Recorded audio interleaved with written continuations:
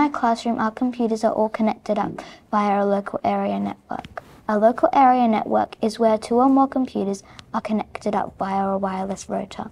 Using the local area network, we are able to share printers, share scanners, share files, and share the internet.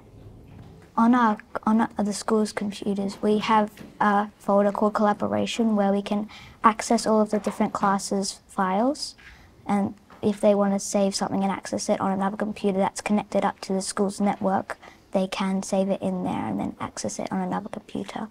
There is a certain computer that sends out the address that the other computers need to have to be able to access it. And that computer sends out an IP address that the other computers need to have to be able to access it. And once they get the IP address, either type it in or connect up to that network, then they are able to access everything that that computer can.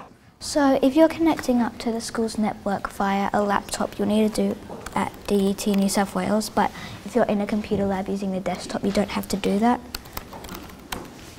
Down here on the bottom tab of the computer there is an internet button, and when you click on it, it shows you all the different networks you can connect to, and we want to connect to DET New South Wales, which is what we're already connected to. So if we connect to that, we are able to access everything that the school has. So we can access the collaboration folder, which is located in the computer files. We can also access the internet as well.